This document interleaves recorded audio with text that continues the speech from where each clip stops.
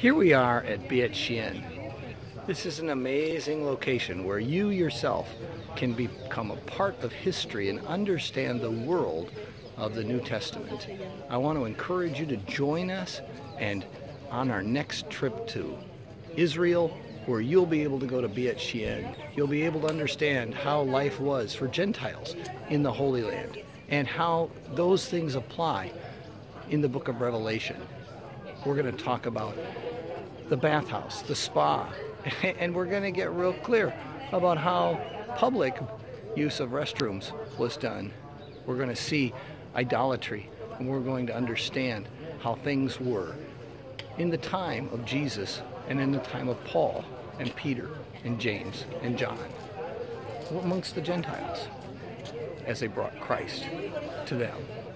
Join us this next time. It's going to be amazing.